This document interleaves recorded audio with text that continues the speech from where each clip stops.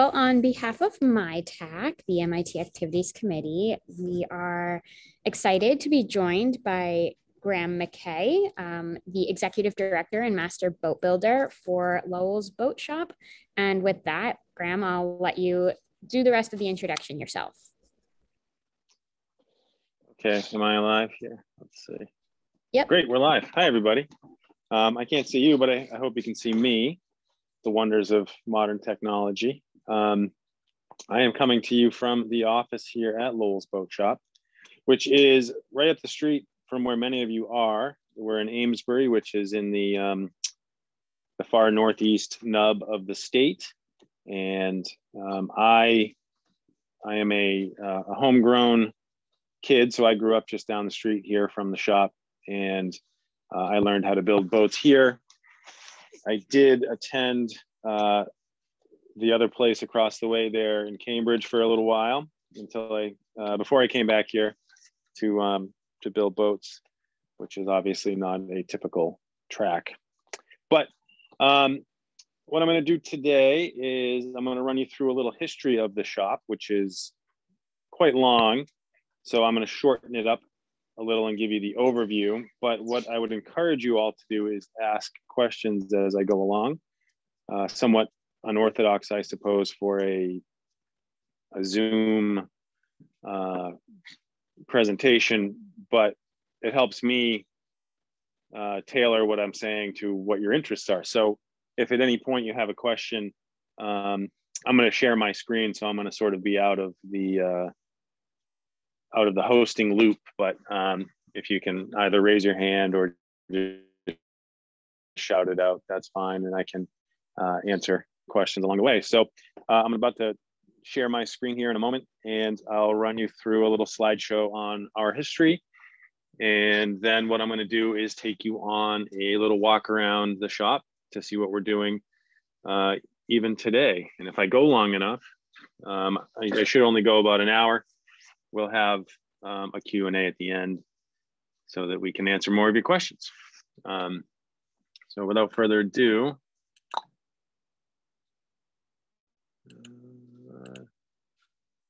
try and make this work.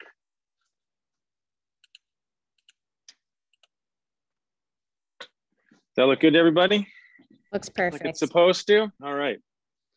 So Lowell's Boat Shop then and now. See, I can spell. How about that? So I like to start by orienting you to where we are. And where we are, as I said, is Amesbury, Massachusetts. People are forever looking for us in Lowell, Massachusetts, which is not the case. So we are just upriver from Newburyport, which you may be more familiar with. But if you travel north and you go over the big 95 bridge before you hit New Hampshire, we are visible from that bridge. And that bridge is actually on this map, is right there. So we are in this little stretch over here. And I love to start with this 1776 chart of the river because it shows what a metropolis at the time Newbury was, later Newburyport. But it also shows that there was a lot going on in the part of Amesbury where we are. And this is a bit of a zoom in on that same chart. And what it shows is in the deep water of the river, you've got a lot of structures built up, and you've got a lot of wharves and things that are indicative of a lot of seagoing trade and commerce. But what I really like about this slide is that it shows where Amesbury began. So this is Ferry Road in Newburyport. This is Amesbury Ferry. And then this was the main road north across the river. And so the ferry obviously went across here. And town was originally established right along the western bank of this river called the Powwow, a little tributary of the Merrimack River, which is the river that we are on. And so when the Lowells themselves came to town, they settled right along here. They built wharves, they had shipyards and such from the latter half of the 1600s up until the 1970s. What were they doing along that river? They were building small schooners and fishing boats and things like this And the reason that I can show you a picture of this particular boat, which was built in Amesbury in 18, I think it was built in 1805, not 1806, but is that it survived long enough to be photographed. And so it was such a well-built schooner that it survived its entire life up until I think it was broken up in the 1920s somewhere. So it didn't even wreck. It had to be retired and broken up. But what it is a good pictorial example or photographic example of the types of ships that they were building right along the Powwow River there. And the reason that they were building along the Powwow is it was deep water, it was tidal, but it was far enough upriver that it was easily defended from, say, the British, or even prior to the British, the French, or any other foreign power that may want to, come up and burn your shipyards. It was also, it had access with the length of the Merrimack River, you had access to timber and shipbuilding lumber, well up into New Hampshire. And so you had all of the inputs directly at hand for building these boats, quickly and inexpensively.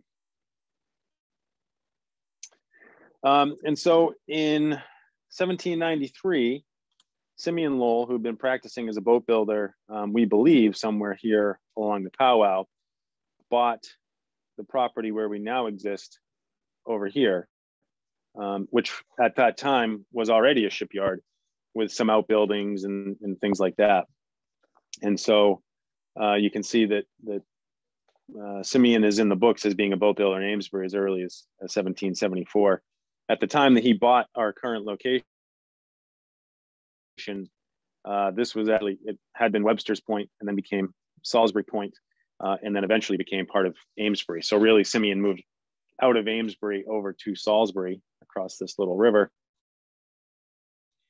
to where we are now today. And I show this map because, and forgive me, I change this presentation and I give it sporadically. So sometimes the slides are as much of a surprise to me as they are to you.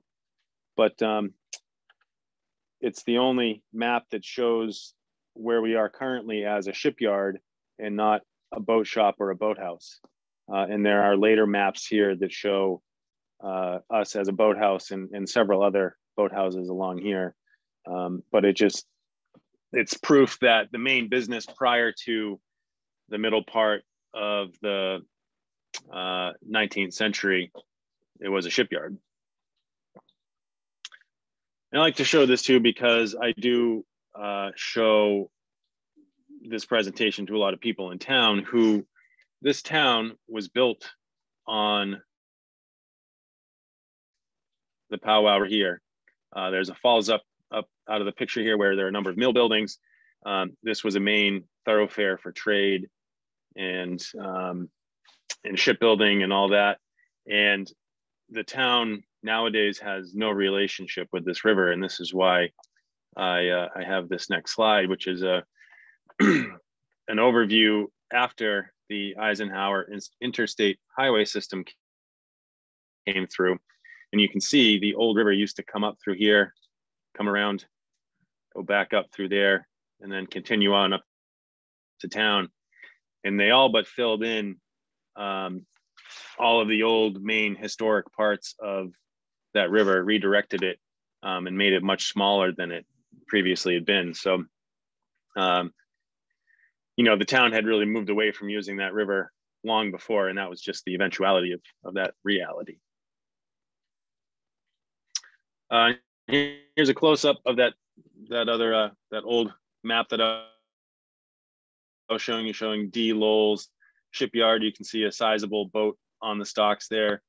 The other noticeable thing is that houses are all old houses. And so at the time that Simeon bought this property, this road did not exist. And really, he was just buying the shoreside property with the house across the street. And that was the case all the way up and down this whole stretch of the river. And it really was the case up until maybe 40 or 50 years ago that the houses across the street from the river, owned all the way to the river. And only since have those parcels been split off and built upon. And so, we are a boat shop now, and we are one of several boat shops like this that were in existence along the riverbank here, and you'll see that in some later maps. But here is one of our earlier photos, and this is the actual property here that Simeon purchased. And so today I'm talking to you from this building here. These two buildings still exist and comprise the main part of our current shop. And then over the years, several other ancillary outbuildings were built, fell in or knocked down, rebuilt as other buildings, et cetera. And so it's been through several iterations, but the two main shops have remained pretty much all the way through. And this is the house that Simeon himself purchased with the shore property in 1793. So early on, Simeon wasn't building. We are known as the birthplace of the dory, and that is not what Simeon originally had been building. He'd been building wherries and ships' boats. And when you get into some of the semantics of boats and boat designs and that kind of thing, especially then, it's really hard to know what exactly they're talking about. And this is, as far as I know, the oldest drawing of a wherry. And looking at this as a boat builder, it's hardly discernible as a boat. I don't know who drew this, but I wouldn't even know how to start building something like this. So I'm basically going off a lot of educated conjecture to try to determine what it was that Simeon was building. But the wherries were very similar to a dory, we believe, just with a little bit more shape as this has to the sides. And then a ship's boat was something more approaching what we maybe now call a whitehall.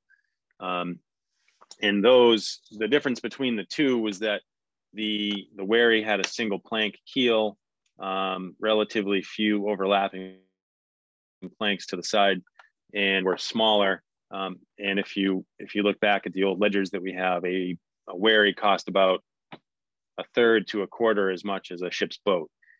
So that would equate to essentially an amount of work involved in constructing them. So the wherry was a much simpler kind of craft.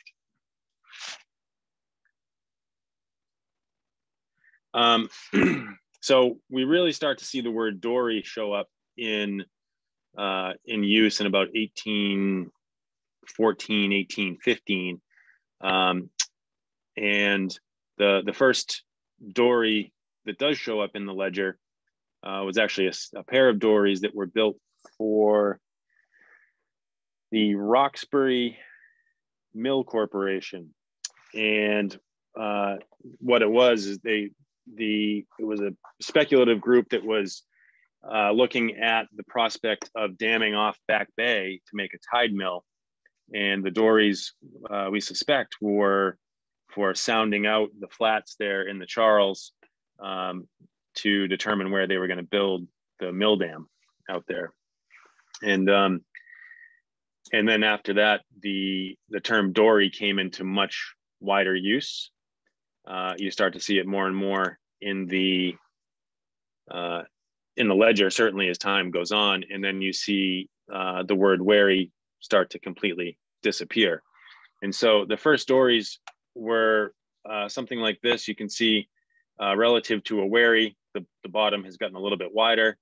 The sides themselves have gotten a little simpler with these knuckles. And really, we're talking 40 years post-revolution. And you have the forests, the wide pine forests being open up to exploitation, domestic exploitation. Prior to that, they'd been the big pines had been the property of the king, but now we, the commoners, could use them.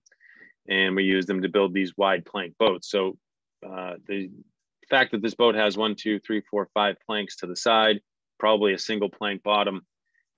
These were all required planks that were very, very wide and very long. And luckily for us back then, they existed here in abundance. But what we're trying to do is trace the development of the dory from the wherry in these two. The early dories were round-sided affairs, mostly used for shore fishing. So places like Swampscott, the North Shore, and even the South Shore of Massachusetts, with these big sandy beaches, you could take a flat bottom light boat, launch it through the surf, and go fishing. And the most important part was being able to get back in through the surf, which the steeply raked narrow transom, you could land this boat on a beach, and the next wave that come up wouldn't slap the transom until the boat. It would lift it up and push it further up onto the beach. And so these became very popular for shore fishermen along the coast of Massachusetts, and even up a little bit into New Hampshire and Maine. Graham, if I can just interrupt with our first question. Yeah, go ahead. Andrew's wondering where the terms dory, wherry, and Whitehall come from, and if they indicate anything about the purpose. We don't know. So the term dory, I have no idea where the origin of that word comes from. Wherry originates in England. So a wherry now is a pretty fancy rowboat in England. Historically, I think if you say ferry with a Cockney accent, you end up with wherry. And I think that's probably the origin of that term. And I think now it's come to mean all manner rowboat. And it could be any bit of slang, like a double wherry became just a dory or something like that. And maybe it is that the bottom was double the width or something like that. But that etymology, that's lost to time, unfortunately. And a Whitehall is a particular design, and that originates from New York. So, New York and England, I suppose. But Whitehall on the Thames, and I think Whitehall was a landing down near South Street, and these fast rowboats were developed for getting out to the ships first to try to get their business before they got to the dock. And that too became sort of an all-encompassing term for a particular type of boat. And if I talk about a Whitehall, it doesn't mean one particular thing. It means a whole range of boats that have similar characteristics. And it's really difficult. What makes a dory in particular is that the bottom is longitudinally planked, meaning it's planked fore and aft, and it's pointy on both ends. The flat bottom is pointy on both ends, and that's basically that. It doesn't even have to have a transom; it can have two stems, but that defines a dory. And then there's a thing called a dory skiff, which the bottom is more flat iron shaped. It's pointy at one end and has a flat on the other. But the planks still run fore and aft. And then a proper skiff has a pointy bow and a flat stern, and the planks run across on the bottom. And so there are all sorts of different categories and subcategories of these things, but it's all based on the construction style and the characteristic.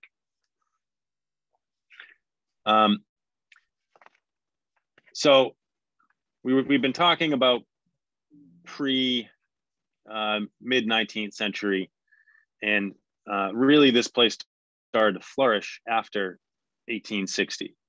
And what happened, the development of the dory and the development of Lowell's pretty closely follows the developments in the fishing industry. And what happened prior to 1850, 1860 was that you would go out on your small fishing schooner, not unlike the photo I showed you earlier, with 6, 8, 10 guys, and you'd go find a fishing spot. You would anchor and you would start to fish over the side. And fishing was pretty good to begin with. And then pretty quickly you would have caught all the fish that were under the boat in that general area. And then you'd have to pull the anchor up, move somewhere else, start fishing again. And it became inefficient as the fish stocks started to deplete. One of the ways that they would find a new spot is while they were fishing, they would they always brought a small boat out with the big schooner, probably a wherry, and they would put a guy in the small boat and have him row to different spots away from the ship to find where the best fishing was. And then when he'd found it, they would move the whole big boat over there. And eventually he started to come back with a boat load of fish. And they got the idea that if we could put everybody in their own boat, they could spread out even further and catch more fish. And so the thought was that Hiram Lowell, who was the grandson of Simeon, developed the bank dory, which could be stacked in banks on the deck of a schooner. So basically what you had was a boat that took up a footprint on the deck of a ship, and you could stack them 4, 5, 6, 8 high and take a lot out to sea with you, which was very important, especially as we needed to catch more fish to make the same amount of money, basically, and put in 2, 3 times, 4 times the effort to do that. And here we are back to the evolution of the design. You've got your Swampscott dory here with your round sides. You can't stack one of these efficiently inside another. So what Hiram was said to have done was made the bottom wider, take the sides, make them straight, almost like Russian nesting dolls. And then these, when you pull the seats out, these can be stacked one inside the next, and when he designed these, he designed them for the efficiency of use, certainly to be able to be stackable, but also efficiency of construction. So these require, there's very little wastage of wood when you go to build one of these bank stories. And so these shops that we're in now were built in 1860 purposely as factories for building dories. And this was built by Hiram Lowell. This particular shop here was actually built by a separate company called Moreland Flanders. The Lowells later purchased that building. It was said that they actually moved it to the site and put it next to our current building and took the walls out and doubled the production space. But you can see in 1861, they produced 180 dories, which is a lot of boats. And you can see here, this is the later map. The earlier map was about 1850 that I showed you. This is about 1870. And what had been a shipyard now is W.D. Lowell Boathouse, Boat Shop, Hiram Lowell Boathouse, Morrill Boathouse, another Lowell here. Morrills have a boat shop there. Another Morrill boat shop down there. So business is starting to really boom here in the dories. And you had, of course, you had lumber and you had a workforce in town that knew how to build these things. And so a lot of the labor would migrate from shop up, and with them, obviously migrated the knowledge. And it also became, with these dories, they were mass producing them in factory fashion. And you didn't want to make dories that didn't fit in this guy's dory, because if you got into buying that guy's dories, you had to keep buying his dories. So to remain competitive, everybody's dories had to sort of fit inside of each other. And so there was a lot of sharing of patterns and quote unquote technology back then. And then 10 years later, you've got more boathouses, more boat shops popping up. And this was a manufacturing center, as well as downriver, across the river from Newburyport. There were several boat shops down there that were producing dories to factory numbers. And you can see here basically the 30 years between 1871 and 1897, our shop anyway produced just shy of 900 dories a year. So they really streamlined the process and made it a real production assembly line kind of deal to produce that many dories. And town was bustling as well. And again, this is more of an interesting photograph for people who live here. But that little bridge right there is that little bridge right there. And if you look at the river today, you would not think about there being tugboats and big 3-masted coal schooners and lumber schooners floating by. But in the 1880s and 90s, it was the norm. And it really shows you the industrial landscape of this place. You've got a factory building here. That was a hat factory. This is a lumber yard. That's a coal wharf. All of these industries exist right here, right along the river. And there are, essentially no trees left. A couple here and there have started to pop up, but they pretty much cut the landscape clear by this time. And again, not too many photos exist of this shop, the exterior of this shop, prior to the 1940s, and even fewer exist of the interior, which is really too bad. I would kill for a set of photographs of the inside of this boat shop from the 19th century, but to my knowledge, there aren't any that exist. Partly because it was unremarkable. It was a factory space where they were producing boats. So just like today, if you were going to go to the Boston Whaler factory, you wouldn't necessarily be too interested in somebody squirting fiberglass all over a mold. But it was commonplace back then, and it just happens to be of historic interest to us now. I also would like to show this to the kids for them to imagine, the dirt road with the trolley tracks, horses and carriages and things that are certainly long gone by. So not only was the dory business a good business, but also around the latter half of the latter decades of the 19th century, people started to use boats for recreational purposes. And we designed these things called an Amesbury skiff, which uses a lot of the same building methods and even a lot of the same patterns as one of the dories. And you can see, this is the shop right here. This photo is taken just upriver, but the scene is one that you could see in many like photos of the time. And these were a very common sight. So you've got 1, 2, 3, 4, 5, 6, 7, 8 of those skiffs in this picture alone. And for that previous question, this is actually a pretty good juxtaposition. This here is a Whitehall. That's what I would consider a Whitehall next to an Amesbury skiff, which is, this might have 8 or 9 smooth planks on the side, where this has 3 clinker planks. So it would take me 8 times longer to build a boat like this than one of these.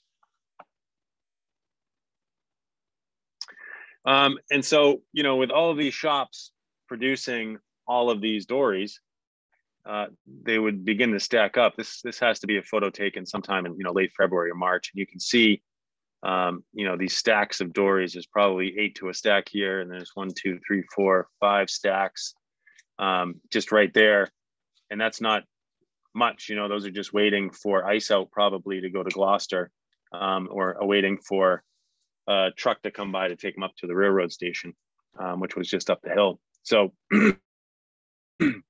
I like to mine some of these old photos to look for where the dories were all stacked up, because they must have been absolutely everywhere, with 4 or 5 shops turning out each 800 boats a year. And when we got into the early part of the 20th century was when we reached our production pinnacle. In 1911, we produced just over 2,000 boats, which is unfathomable considering the space that we have here and the sheer size of a dory. And the way we did that was that town, remember I told you earlier, if you followed that Powwow River up into town, there's a fall factory buildings, and those factories throughout the 19th century were building primarily carriages, horse-drawn carriages. And then as the 20th century dawned and horseless carriages started to become a thing, many of those factories transferred their production over to making car bodies and things like that. So, you know, similar to carriages, they had the labor and all the tooling, and they could just start to make those. But a lot of the side industries that were for the carriages, for the carriage production, didn't have work anymore. And so they actually started to produce dory pieces for the boat shops along the river. And so the way that we were able to produce 2,000 boats was we were essentially assembling them here and buying the pieces from factories downtown. And again, I'm a sucker for a photo with a bunch of dories. And this one, this is my most favorite photo that we have in our collection. And it's because, it's funny, it's not a picture of the shop, but Ralph Lowell, who was the 7th and last generation in the family to own the shop, is standing right here at Salisbury Point Station. And you can see 5, 10, 15, 20, 25, 30, 35, 40, 45, 50 dories on this train headed who knows where. Could have been to Gloucester, could have been even at this point to the West Coast.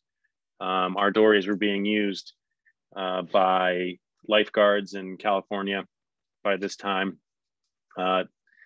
They were heavily used in Alaska for the fisheries, and they were even being shipped worldwide. There was around this time, there was a big shipment that went to Africa. I forget what the reason was, but the point is that they were being shipped out across the world. Well, and then we had a world war, you know how that goes. And with the world war comes industrialization. And with industrialization, the dory started to meet its demise. And I stole this photo out of an old calendar. And the reason I like it is it's a transition period, certainly in the fisheries, where you have here a fully sail schooner, fishing schooner, right next to a schooner that has a wheelhouse and a diesel engine installed, next to a much smaller, the mast is really here for show, all power fishing boat. Still fishing with dories, many of them are. But then when you get over to here, you see there's a net on the back of this boat. So they're just starting to get into beam trawling or otter trawling as we know it today. And that's what led to the real downfall of the dory and really these precipitous slide of our business away from building dories. We weren't the only place that had this issue. This boat's still in Gloucester. This is the Adventure, but again, this is what I'm talking about. The sails are really there for steadying purposes, little else, and riding in heavy weather on the banks, but they're still fishing out of these dories. So they're heading out 1, 2, 3, 4, 5, 6, 7, 14 dories headed out to go fishing The other reason that I like this photograph, I believe this photo was taken in the 50s, is that here, they used to fish out of the Boston Fish Pier. These are the flats in East Boston being turned into Logan Airport right across the way. So when you have you talk about, anachronisms and all that, you've got a fishing schooner headed out to put guys over the side in wooden dories right next to an airport being built for airliners. But even when they fully mechanized the fishing boats, they didn't give up their dories. So whether by superstition or whether they actually needed them, they still had them. And you can see, here, there's actually a life raft here too. These dories very rarely left their spot up there. And when they were needed, oftentimes the bottoms were fully rotten and they couldn't be anyway. So my guess is that's why that life raft is there. And this is probably around, someone can tell me by these cars, I'm not a car enthusiast, but this is probably World War II era. And that's there in case you get torpedoed. But this shows a beam trawler. They'd put the net over the side. They'd actually pull the net along from this gallows frame here and haul it up over the side. This may even be a scalloper. So what do we do when the fishing industry doesn't need dories anymore? Well, we pivot, to use the parlance of our times now. And so what we had were people that knew how to build boats and do it well. And they took all of the old patterns and all the old methods and started to design pleasure craft for people. And so this Palmer was a marine engine company down in Connecticut.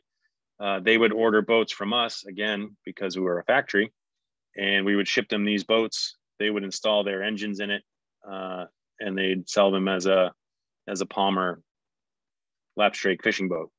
And we were doing that for a number of places, basically as just a production boat shop. And we started to basically turn slowly over the course of certainly the latter half of the 20th century. Our production went over to recreational, essentially entirely. Here you've got mid-century. Again, this is the time of Logan Airport and the schooner adventure. We're still building, dories. These are proper fishing dories. This gentleman's putting seats in what was called a punt. So these simple little boats were being built for Boy Scouts and Girl Scout camps, and we were trying to find business essentially anywhere we could. But really, still in the 50s, all these boats were being built, small boats anyway, were being built out of wood, and so there was still plenty of business to go around to keep this place busy.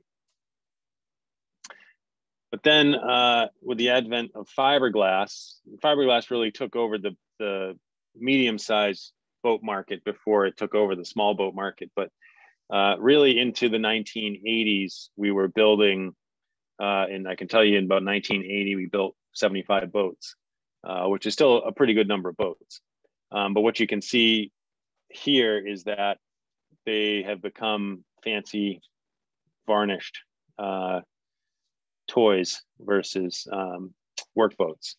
And this is Jim Modell. So Jim Modell bought the shop in the mid-70s from Ralph Lowell, who was a little boy in the train photo that I showed you a few slides earlier.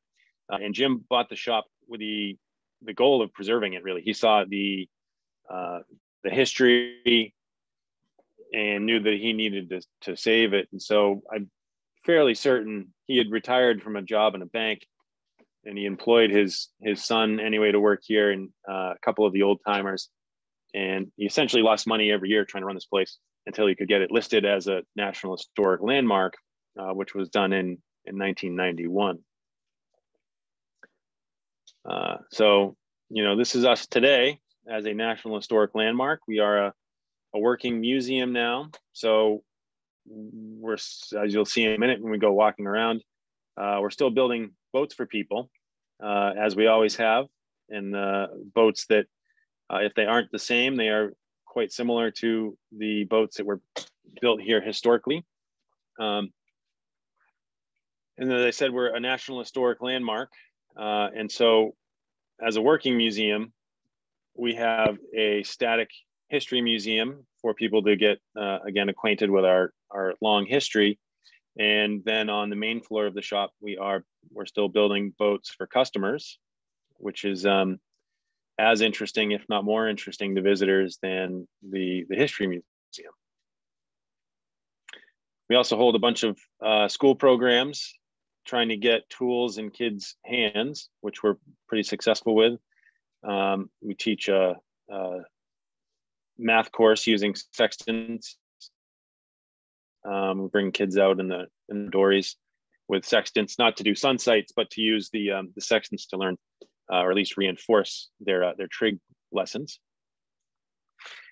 We've got a lot of summer camps and a lot of adult programs. We run boat building programs and similar type things for adults. In the summer, we have a fleet of dories that we get kids out in the river in to explore. And we have an apprentice program for high schoolers, and they'll be getting here in about half an hour. But we've got 10 or 15 high school kids that show up after school during the winter to basically learn how to do this. So our mission is to preserve and perpetuate the art and craft of wooden boat building in the Lowell tradition. And the best way of doing that is to teach young people how to do it, teach as many people how to do it, really. But it originated with this project here in 2012. We built a whaleboat for Mystic Seaport and the Charles W. Morgan with apprentices. This past year, or over the past several years, I suppose, we rebuilt a shallop for Plymouth Plantation. So this is a replica of the shallop that was brought over on the Mayflower with the Pilgrims that they assembled on the beach in Provincetown, and then used to explore the coast and eventually find Plymouth before the Mayflower, going back and getting the Mayflower. Let me see if I can make this work. I told them I wasn't going to do a video, but I guess I can't make it work. Oh, there it goes. Yeah. There it goes. Is there sound on this video? Maybe. I don't know. It's only a couple seconds, but this was this past spring when we launched it. This is one of our apprentices. So a fairly big vessel for the shop to do. And hopefully we'll be doing a similarly sized boat this winter, or over the next couple of winters with the apprentices. But you can see this shallop now down in Plymouth next to the Mayflower. And so using, a project like this to teach youth is about the best thing we can do, because, you can have them build a boat, but if the boat doesn't serve any purpose, the buy-in isn't nearly as great as if you're working on this boat for another institution like our own, who's going to use it for educational purposes. And so the kids can rally around that and rally around,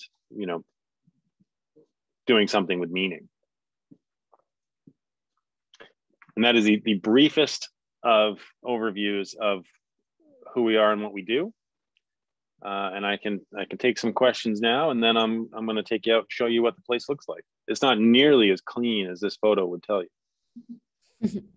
Thanks, Graham. That was an awesome presentation. Just a reminder to everyone that you can type your questions into the chat and we'll read them out for you. Andrew, earlier while we were talking about the Whitehalls, asked if the wine glass transom is a key characteristic. It is a key characteristic of a Whitehall, yes. The defining, or one of the defining characteristics of a dory is the quote unquote tombstone transom, which is a triangular transom. And I stopped short of saying that earlier because a dory can have a stem on either end as well and still be a dory.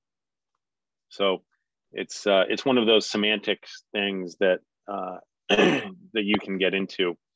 But the wine glass transom of a Whitehall in the shape that that creates makes them a complicated thing to build. And that is what Simeon was building here, something similar anyway. They cost 4 times as much as a wherry. And it's that complication that introduces into the process.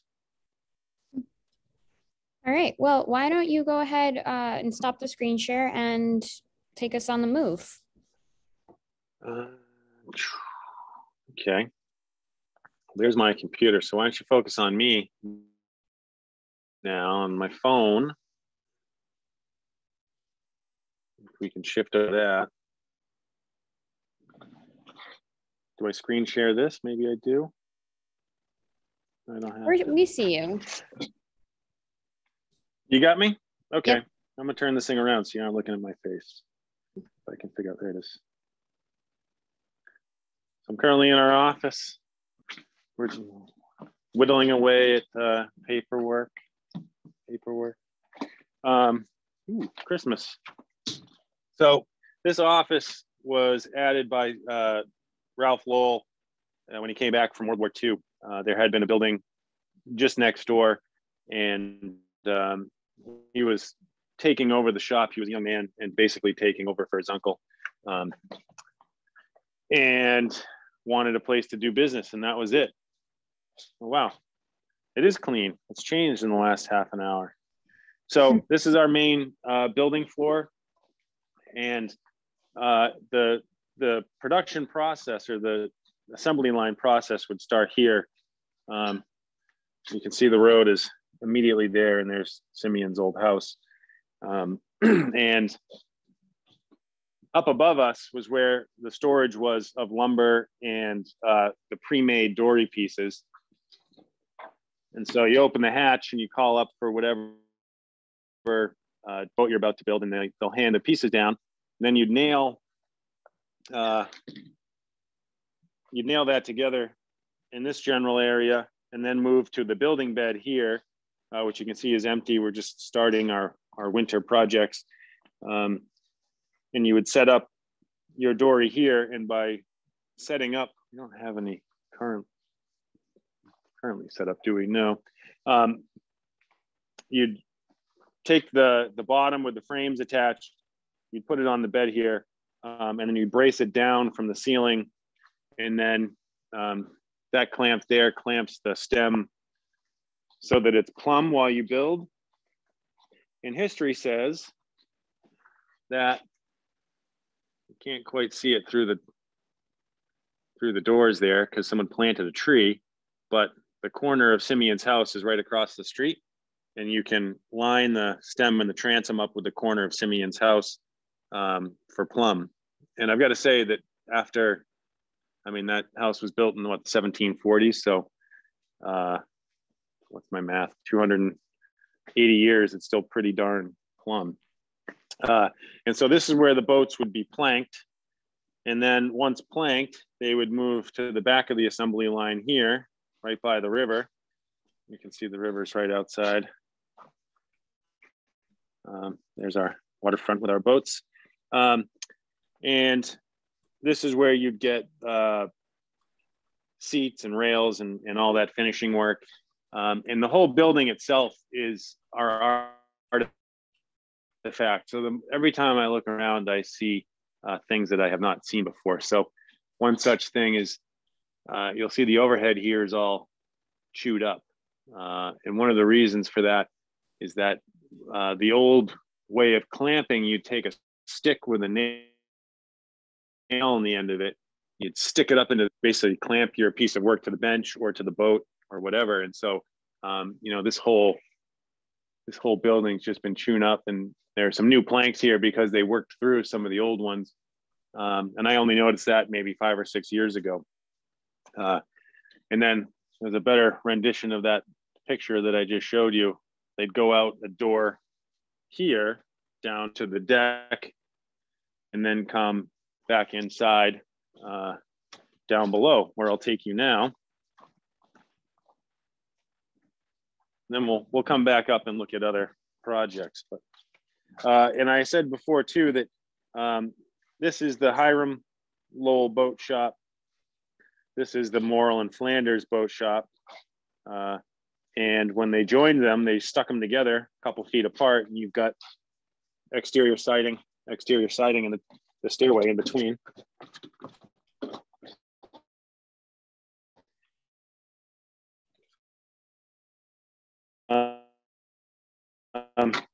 Utilize that for, and the tide's low right now, but at high tide, you'd see water down there. And that was the flushing system.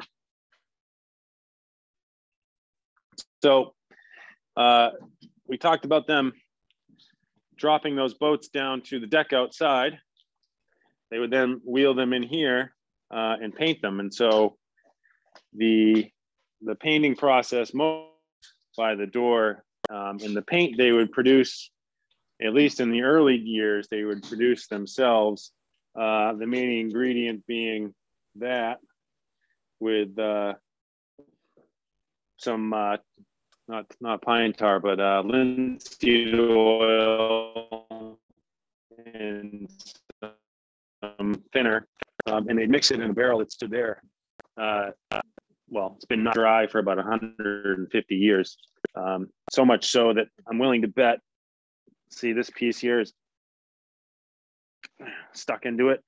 So on the hot days in the summer, you can actually depress your finger into this because it's just not dry. It's also almost entirely lead. In some places, it's 4 or 5 inches thick over here where they used to clean their brushes on the on this old chimney, and they'd actually, you can see there's not much here now. On a hot day about 3 years ago, this whole thing just peeled right off, and this was wet paint underneath. And so all of you are welcome to come visit us because we are a museum and we are open to the public. We're a little less open than we had been pre-COVID, but we're starting to improve. We have a collection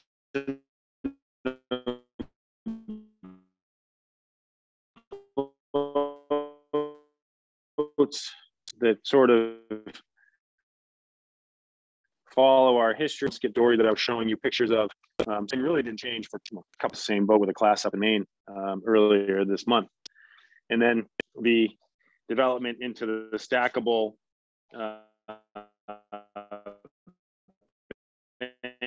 story here, which was the fishing industry for through the recreational side of things. But I talked about the boat being set up on a bed. So here is essentially a dory skillet institution.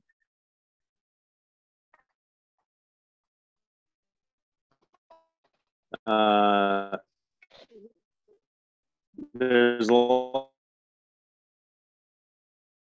of math in the process of building that you might notice. And one of the genius things that they did was, you can see this brace from the ceiling down to the bottom. Part of the process of setting this boat up to build it is to get the bottom sprung down to the building bed, because it's got curvature fore and aft. That brace is essentially an isosceles triangle. You brace the boat down, and then you can either not, which is very simple geometry, not be obvious to a kid until you show them. And then this is a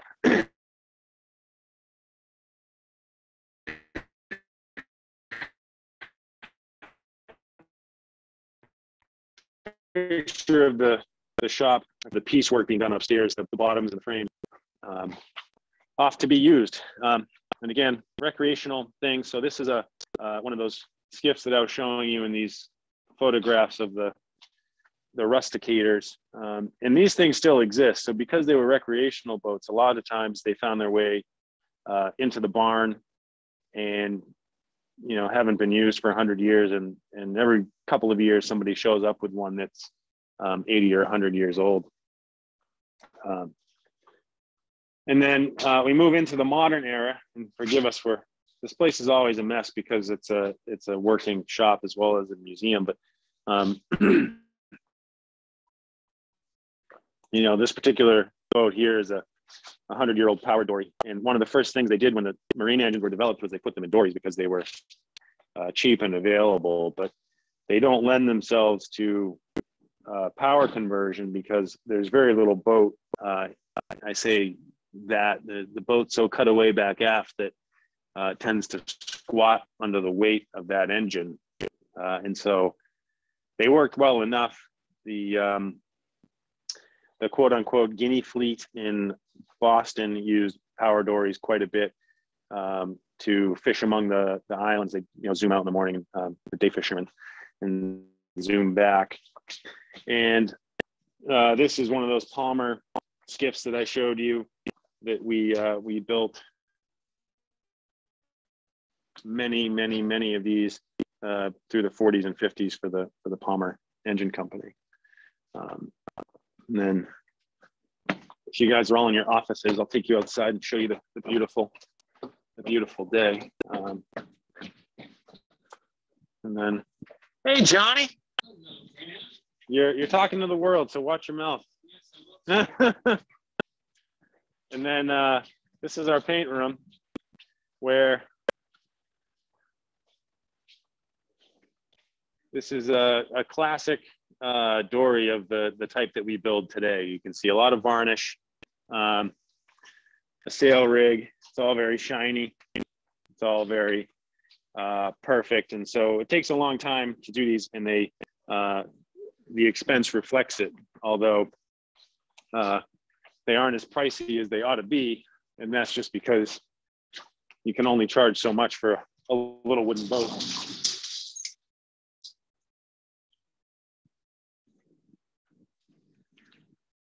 Let me know if you start to lose me.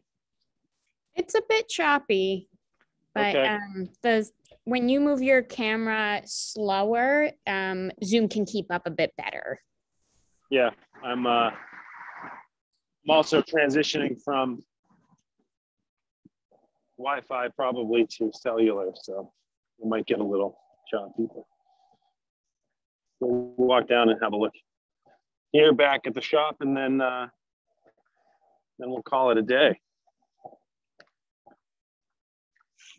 Turned into a lovely day. And so this is the mighty Merrimack now. And this is our modern day Amesbury skiff. So that Palmer skiff that I was showing you earlier with the inboard, they redesigned for an outboard sometime in the 60s. And again, built hundreds of these things really throughout the centuries, or throughout the last decades, not centuries. This is one of our program boats. This was built by our Apprentice Program a few years ago, as have been a couple of those dories there. And that is your view of Lowell's Boat Shop. So as you can see, it's a lovely place, fascinating, and would be happy to spend more time with anyone who chose to come visit us. We're pretty easy to come see. And our visitor hours are slightly limited, but you can schedule a visit anytime just by emailing us. Yeah, so, and, Graham, what's the email? I'll put it in the chat for everyone. It's just info@lowellsboatshop.com. Great. Thanks for those who are still with us. Graham, we had a couple of questions that trickled in on our little tour. Yeah. Michael asked, are you now challenged making dories as originally designed with lumber of quality, length, etc., now harder to obtain? Yes and no. So we're still able to get good lumber. We just have to hunt for it more than they ever did. And sometimes we don't have to hunt that far. So if you look here in the yard, those are actually black locust trees. This whole hillside was all black locusts. And over the years, several of the neighbors have taken a lot of those trees down, which we've milled up and used. It's some of the best wood, hardwood that you can use in these boats.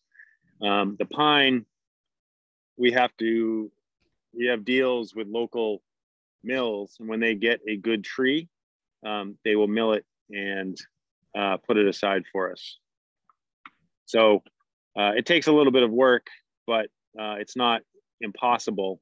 And really, where they used to use extraordinarily wide boards for these things, we really don't need anything much over 12 inches to build one of these doors.